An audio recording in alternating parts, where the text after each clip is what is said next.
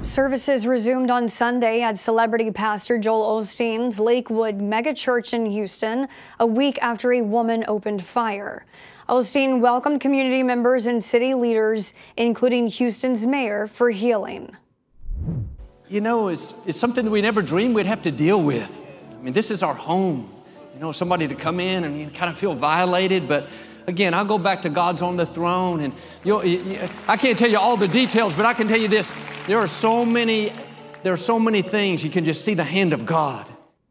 On February 11th, a woman walked into the church with her 7-year-old son and started shooting. The woman was killed during an exchange of gunfire with off-duty police officers working security at the church. Her 7-year-old son was struck in the head and remains in critical condition. During this Sunday's services, Osteen prayed for the boy's recovery.